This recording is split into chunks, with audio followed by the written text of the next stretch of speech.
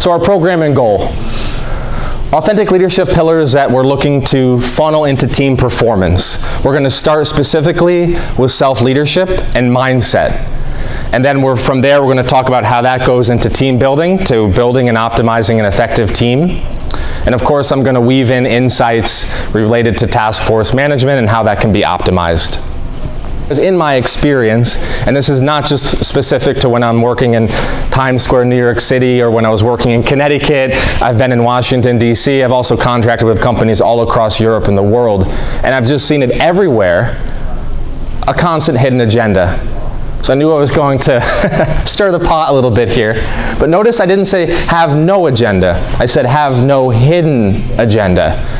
So we're going to talk about how can we be a little bit more transparent. And I'm not saying you need to spill your beans to anyone and everyone, but there's a balance here. And I've seen in my experiences, people have a hidden agenda, and it leads to teams being destroyed, people being demoralized, goals not achieved. So I got really passionate about talking about, okay, well, how can we do a different approach that's going to lead to a better team and ultimately a better task force? Know and apply your values. So we're talking now last pillar of self-leadership within this first module that we're going into here today in the development session. This is a little bit embarrassing, what I'm about to tell you, but I have been known to swear in the workplace. And I've done it more than once, I've done it more than twice, I've done it several times. I am working on it. And I'm not talking about like when you're with your buddies and you just swear, that's fine if you're at lunch or just joking around, but I've done it in inappropriate ways, and I need to change that. So there was one day, we were in on a Saturday, and we're all stressed. We were very busy, and we were required to come in on the weekends because indeed we were so busy. And one of my colleagues, she said a comment. So we're all speaking, and we're in our cubicles, and then we're standing up. And I was asking some questions. And I was talking, and I was being a bit chatty, but I had, for the most part, good intentions behind it. And my colleague, she said something along the lines of, how do you not know the answer to this? You don't know what you're doing. Jeff, just sit down, get back to work, be quiet, you'll figure it out. I misinterpreted that. Now, yes, it was rude, but I also misinterpreted it. Both were true at the exact same time. I was 22 years old at the time. I was this immature kid. So word for word, what I said to this colleague of mine, in front of the whole floor, I said, don't you be talking shit. What happened next, I literally thought I was dreaming. She charged me. She actually charged me, and two colleagues had to hold her back. I never thought I'd experience this. Here I'm a 22-year-old kid. I'm working with people well over twice my age. And this woman just did not take crap from anyone whatsoever. And she was like, no one talks to me that way. I was scared. Okay, I should not have said that. I should not have sworn.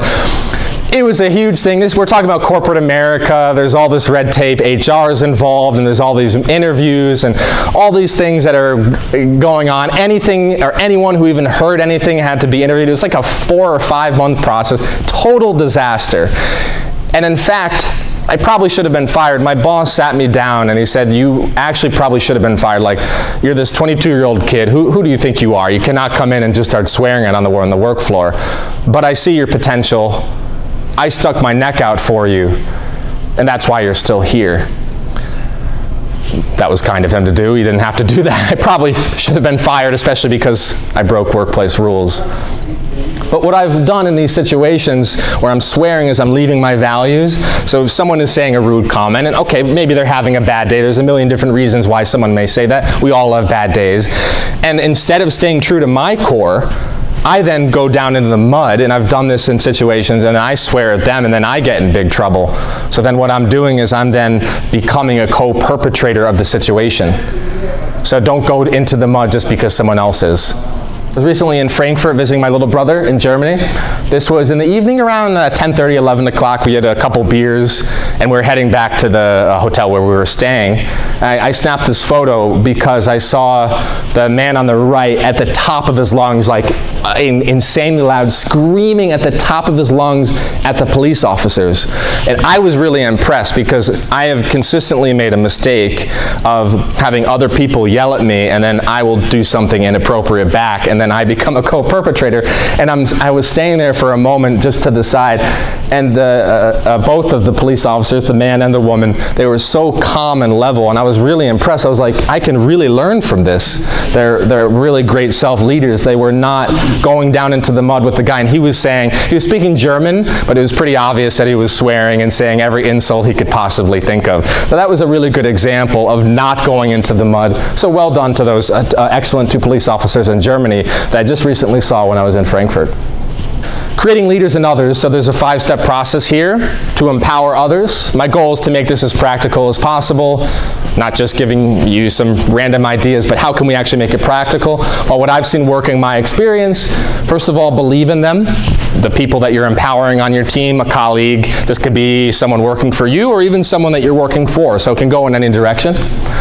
Ask for their help. So I've seen a lot of people will actually assemble great teams, but then they don't ask for help. And I'm not blaming them. They're very busy. They've got a million priorities. But you have the right team members. Utilize their skills. Utilize their ideas. Listen to them. Ask for their help. Get them involved in these situations. Give them the right resources. Sounds simple, and it is, but I've seen many situations where people just don't have the resources. Yeah, sometimes it's a budget thing, but it can also sometimes be a communication thing, or maybe even other factors as well. Encouraging the people that you're including in the task force to take responsibility for what they're working on. That's very important. And encouraging them along the way. But there's a 5-step process. I've used this in the workplace. I've also heard of other executives using this, and it did work well. Yeah, people just really didn't understand me or my approach. Maybe I was a bit too authentic for them. It probably wasn't their cup of tea. I'm working on like, oh, it's okay. If they don't understand you, they don't understand you. Just be true to your core. I get a lot of anxiety when people don't understand me, and I need to work on that myself. So it's just something I wanted to include with the integrity. It's easy for me to get up here and say, yeah, have integrity, but then what do you do when people are gossiping about you and stabbing you in the back and not respecting your authenticity, but actually doing the opposite, making fun of you and stuff like that. So it's also working on your own internal state and acknowledging your own gifts and talents, even if the other people around you are not. And now we're going to funnel into how we can use these authentic leadership skills with the self-leadership and with the mindset into creating an optimized team in our task force, so that we can start getting crap done and we can start kicking some butt and achieving goals. Why is it important? Well, what I just said, it leads to results. And that's why I enjoy sharing these kinds of things with people, because it does indeed lead to better outcomes. So when we look at team building, we're looking at 4 key pillars, at least to start, and then I'm going to go into some more, but 4 to start. First of all, clarity is so crucial. Ambiguity will cause stress. So I've found in my experience that a lot of times where stress is happening on the team is when certain people are not clear on what they need to do. And there can be a lot of factors for that. Maybe it was something that happened at the beginning. Remember I mentioned in the task force it's very important to set the right kind of goals in the beginning. There could be other reasons as well. But that clarity is so crucial. This is one of the most controversial aspects of authentic leadership. But I really mean this. Authentic leadership is not about other people walking all over you. And it's not about letting people get away with everything. And I had several conversations being here. I've been here since Saturday. And I've had at least 3 different conversations where I've heard from the people here at this incredible conference for IATI. They said people nowadays are not being held accountable. And I'm like, okay, I got to mention that because I've just heard so many people discussing this. So authentic leadership is not about always holding hands, let's all, yeah, la la la la la. That's not what I'm talking about here. I'm actually saying, like, let's get stuff done. Let's hold each other accountable. Let's call each other out, even when it's not easy to do that. And in certain cases, you just have to stand up to people. I'm very happy I stood up to the corrupt company. There are certain cases where I could have picked my battles better in a lot of workforce situations, but I am very glad I stood up to that corrupt company. Sometimes you really do need to stand up for yourself, and authentic leaders do that.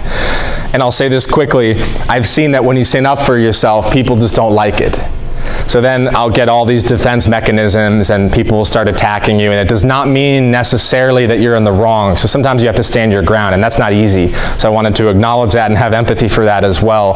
Also face the reality of these difficult situations. So holding others accountable, there's a lot there. It can be very good. It can also be very, very challenging, but that's also what authentic leadership is about. And I did want to touch on that as well. It's not always easy. You have to just sometimes do it. And I mentioned conflicts can happen, but one way that we can perhaps prevent those conflicts is when we appreciate the differences in each other. And I've been in these international environments, especially living abroad, so I've had to practice this with people who think a lot differently than me.